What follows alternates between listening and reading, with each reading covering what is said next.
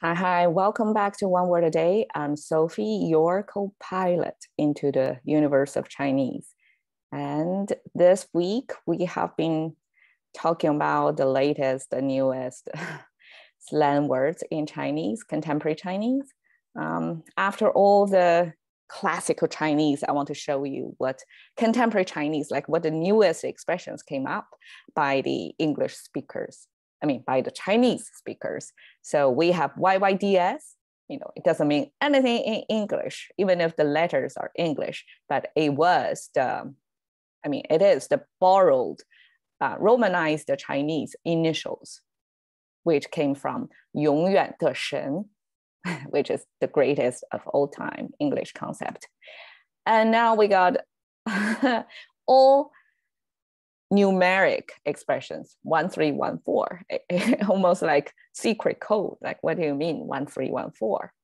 Okay, so it means one life, one generation. Pronounced as 一生一世. So in Chinese, if we say 1314 in Chinese, 1314.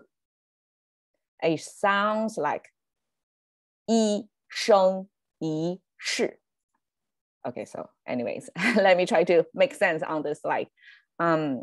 So we have the exactly 一 and 一 here, right?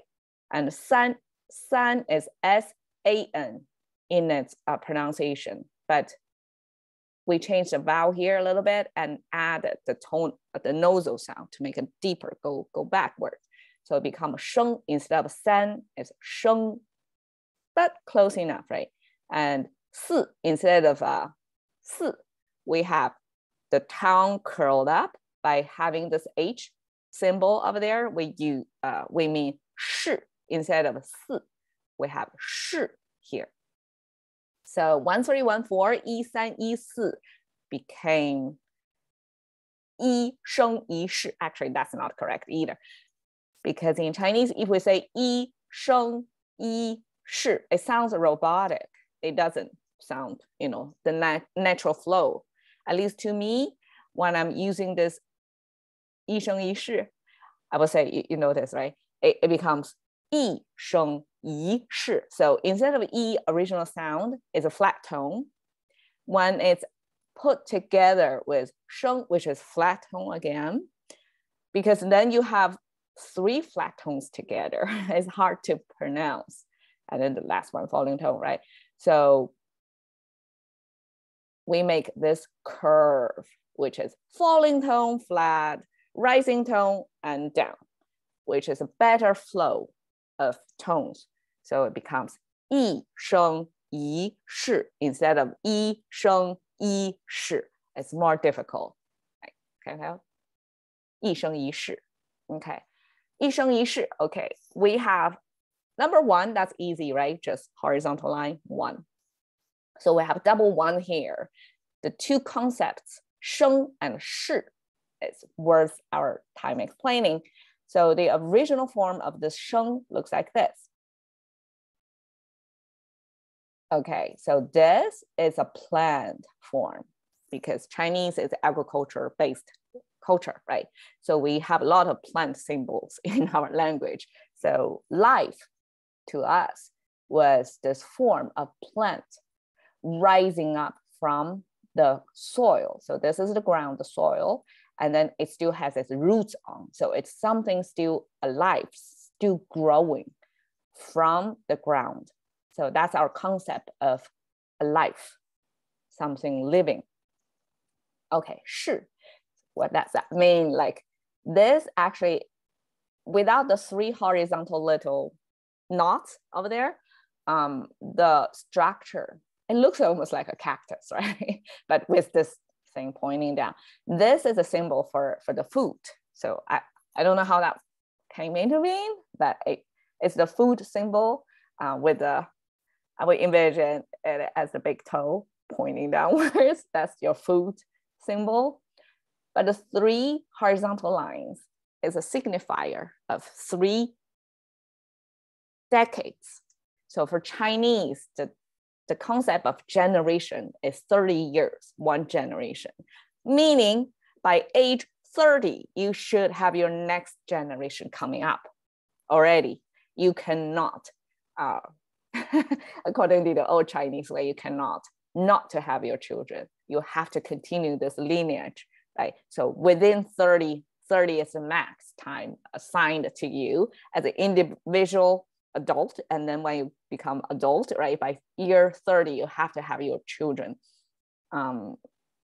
Okay, so that's just 3 decades. And you can see how it became abstracted of this 3 in one horizontal line. So instead of 3, it takes a lot longer to write, right? We make it 1 to cross 3 of these structures. So that means generation.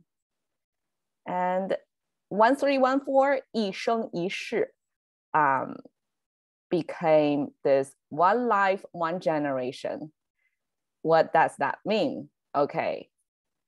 This expression is commonly used on wedding settings. So you can see this is one wedding room image, because there was a certain customs in Chinese that the groom is supposed to get the bride,